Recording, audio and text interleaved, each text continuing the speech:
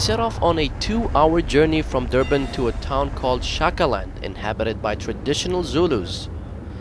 The town has been named after King Shaka, the most influential leader of the Zulu kingdom. At the gates of the town, we were greeted by the representative of the prince. So here I am at the entrance of a Zulu village where I'll be greeted by a Zulu warrior.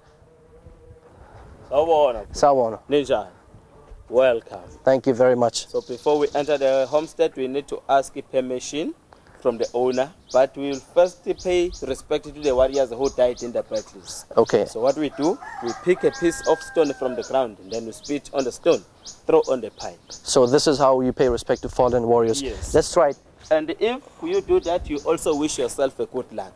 If your stone stays on the pipe, that means I you will have a good luck. Okay, let's try it. If fall back to the ground, is the bad luck. Let's see how lucky I am. Stayed right on top. Thank you very much. Now? So now we'll go into the village and see what the journey has in store for us. Zulus are the largest South African ethnic group of an estimated 10 to 11 million people who live mainly in the province of KwaZulu-Natal. Now, the Zulu tradition says that once you have entered the village, you must end up in the grandmother's house where you meet the prince and greet him.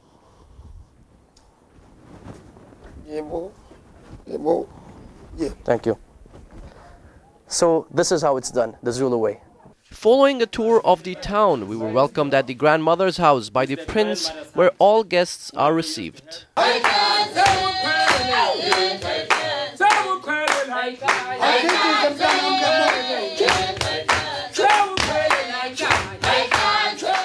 Then we set off to the Tanda game park and reserved to get some rest for the next day. We've just started our safari. It's 6 a.m. in the morning, around 20 degrees, and we're hoping to see the big five. Let's see what we can find throughout the journey. There we go, some impalas running across the track. Then we came across a herd of buffaloes. To our pleasant surprise, we then came across an African elephant. They tend to get easily annoyed by humans and could attack. So we chose to keep our distance from it. Monkey's eyes. That's an alarm call. After some hot drinks, we set off to further continue our quest. Then only to be greeted by the king of the jungle. Then a pair of rhinoceros. And later, just before the sunset, we were able to get a glimpse of a giraffe and a few zebras. South Africa is also well known for its wetlands. On day 2, we headed to the St. Lucia wetlands. This part of our trip has brought us to the St. Lucia wetlands, where we are expecting to see crocodiles and hippos. Here we see a pod of hippos.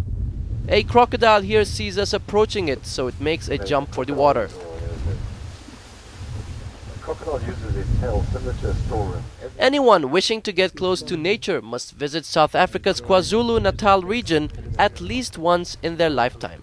Yunus, Saif for Emirates.